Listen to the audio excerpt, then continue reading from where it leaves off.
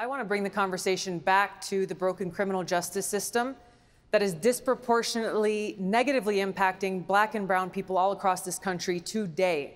Now, Senator Harris says she's proud of her record as a prosecutor and that she'll be a prosecutor president, but I'm deeply concerned about this record. There are too many examples to cite, but she put over 1,500 people in jail for marijuana violations and then laughed about it when she was asked if she ever smoked marijuana. She blocked evidence. She blocked evidence that would have freed an innocent man from death row until the courts forced her to do so. She kept people in prison beyond their sentences to use them as cheap labor for the state of California. And she fought to keep cash bail system in place that impacts poor people in the worst kind of way. Thank you, Congresswoman. Senator Harris, your response. As the elected Attorney General of California, I did the work of significantly reforming the criminal justice system of a state of 40 million people, which became a national model for the work that needs to be done. And I am proud of that work.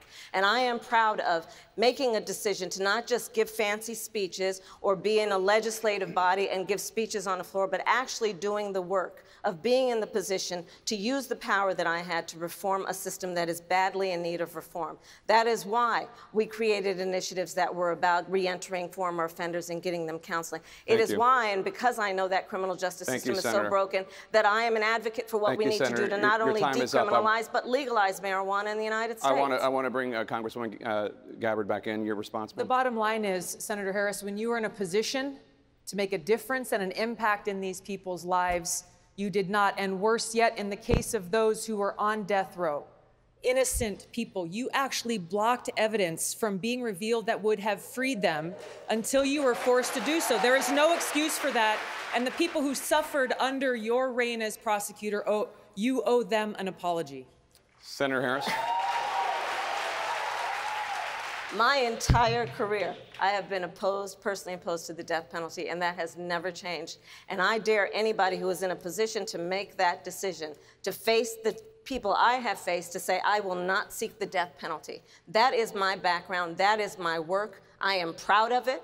I think you can judge people by when they are under fire, and it's not about some fancy opinion on a stage, but when they're in the position to actually make a decision, what do they do? When I was in the position of having to decide whether or not to seek a death penalty on cases I prosecuted, I made a very difficult decision that was not popular to not seek the death penalty. History shows that, and I am proud of those decisions. Senator Harris, thank you very much.